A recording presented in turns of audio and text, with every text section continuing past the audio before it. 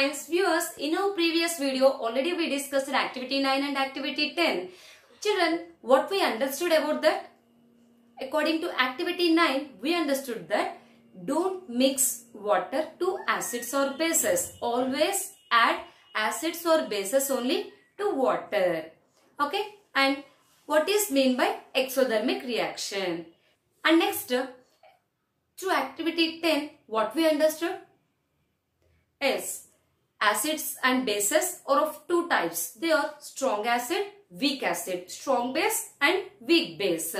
Which acids are called as strong acids and which acids are called as weak acids? The acids which produces more H plus ions in an aqueous solution are called as strong acids, and the acids which produces less number of H plus ions in an aqueous solution are called as weak acids. Similarly, in case of bases also, the bases which produces more number of OH minus ions in an aqueous solution are called as strong bases, and the bases which releases less number of OH minus ions in an aqueous solution are called as weak bases. Okay. So, this information already we discussed in our previous video. Okay children, let us move on to understand the next topic, that is universal indicators.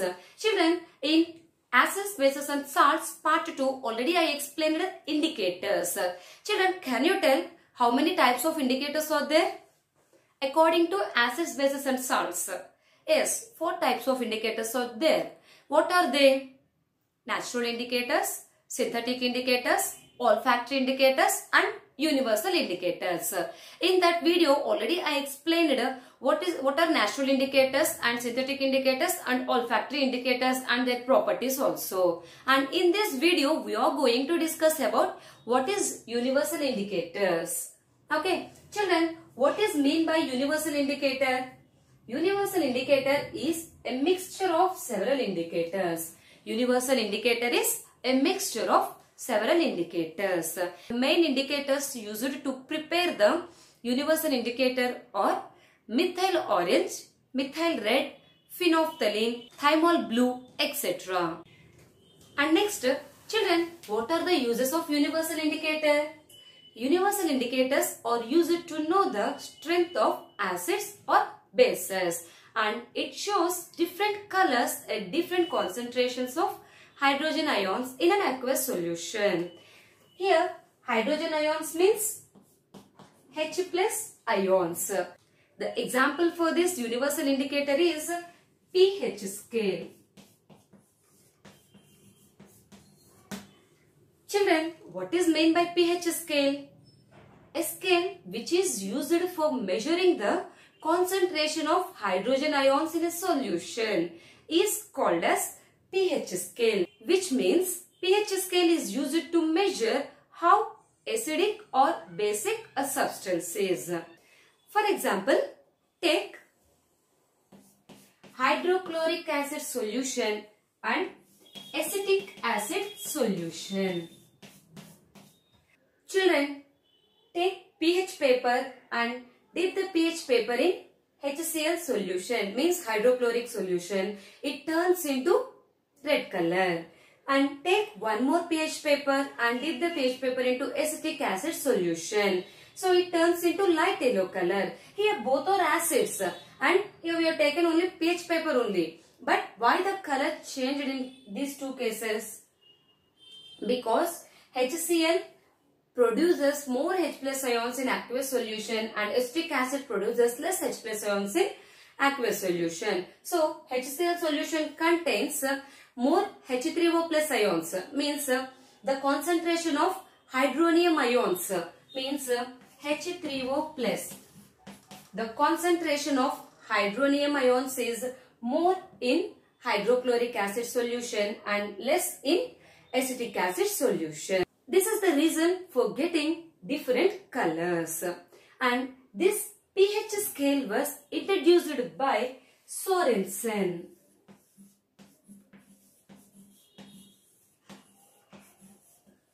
The P in pH stands for potens. Here the letter P means potens. In German, potens means power. Here the pH scale changes it into different colors depending on the power of the ions. Okay. Next, children, look this picture. This is called as pH scale. The pH scale ranges from 0 to 14. A pH of 7 is neutral. A pH of less than 7 is acidic. And a pH more than 7 is basic. The pH value increases from 7 to 14. It represents a decrease in H3O plus ions, means hydronium ion concentration, or an increase in OH minus ion, means hydroxide ion concentration in the solution. Next, look the table. Children, here they have given some solutions. They are acids, bases and neutral solutions also. By using pH paper, you test these solutions and write down the color of the pH, what it gets when we dip the pH paper into these solutions. Next, on the basis of that color, you should write down the approximate pH value. And next, on the basis of this pH value, write down the nature of the substance. Children, look here. The first solution is hydrochloric acid. When we dip the pH paper in hydrochloric acid solution, the paper turns into red color, which means approximately the pH value of the HCl is 1. The pH value of the HCl is less than 7. So, the nature of the substance is acidic. Next, look the seventh solution, which is sodium hydroxide, NaOH. When we dip the pH paper in NaOH solution, the paper turns into purple color. So, approximately the pH value is 40. If a substance contains pH value more than 7, we call that substance as basic. So, the nature of the substance is basic. Similarly, look the eighth solution, distilled water. When we dip the pH scale in distilled water, the pH paper turns into green color. So, approximately the pH value is 7. The substances which maintains pH value as, we call that substances as neutral. pH value as 7. Children, the substances which contains the pH value from 0 to 3 are called as strong acids. Next, the substances which contains the pH value from 4 to below 7 are called as weak acids. The substances which maintains the pH value as 7, we call that substances as neutral, means neither acidic nor basic. The substances which contains the pH value from above 7 to 10 are called as weak alkalis, and the substances which contains the pH value from 11 to 14 are called as strong alkalis. Children, next, the pH value is logarithmic, and as a result, each whole pH values below 7 is 10 times more acidic than the next higher value. For example, the pH of 4 is 10 times more acidic than pH 5 and 100 times more acidic than pH 6. The same holds for pH values above 7, each of which is 10 times more alkali than the next lower whole values. Example, the pH 10 is 10 times more alkaline than pH 9 and 100 times more alkaline than pH 8. Children, next, the pH is defined as the negative logarithm of the hydrogen ion concentration. The equation is pH is equal to minus log of H plus. Similarly, pOH is equal to minus log of OH minus. The purpose of the negative sign in the log definition is to give a positive pH value. Children, The following statements are made about the pH scale. Increasing pH means the H plus ions are decreasing. Decreasing pH means the H plus ions are increasing. By these two statements, we understood that H plus ion concentration and pH relate inversely. Means here the pH value increases, the hydrogen ions concentration decreasing. Next, increasing pH means the OH minus ions are increasing.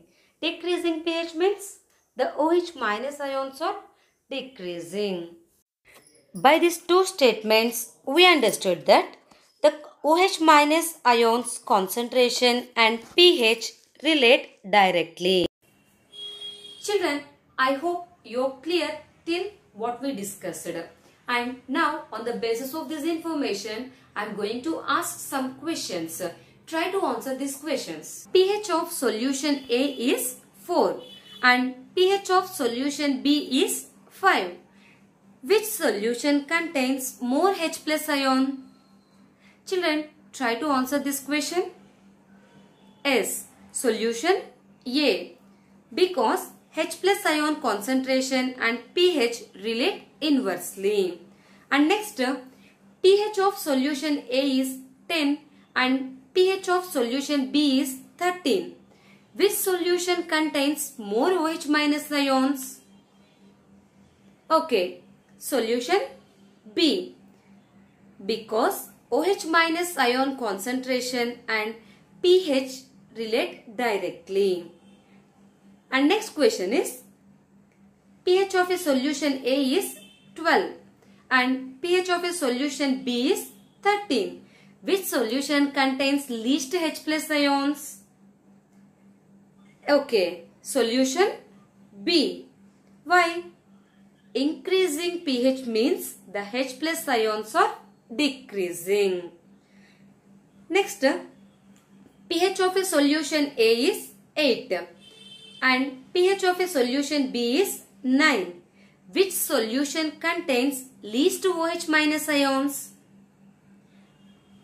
Yes, solution A. Because decreasing pH means the OH minus ions are decreasing. Okay children, I hope you are very clear about universal indicator and pH scale. And in my next video, I'll come up with some more activities and keep watching like this only, and don't forget to subscribe the channel. Thanks for watching.